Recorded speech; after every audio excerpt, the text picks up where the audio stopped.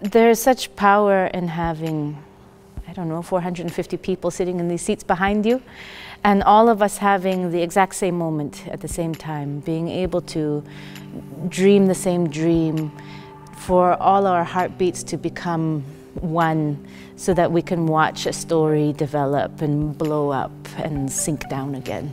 It's a radical reimagining of space. It's a radical reimagining of our bodies in the space. And it's a radical reimagining of the possibility of engaging with meaning or experience in the space. Often if we think of art, we think of something like paint and canvas, but with performance art, we're really looking at the body. The body is the material. So the actions that we're doing, the sound, the movements, anything that's worn on the body are all bringing meaning to the work.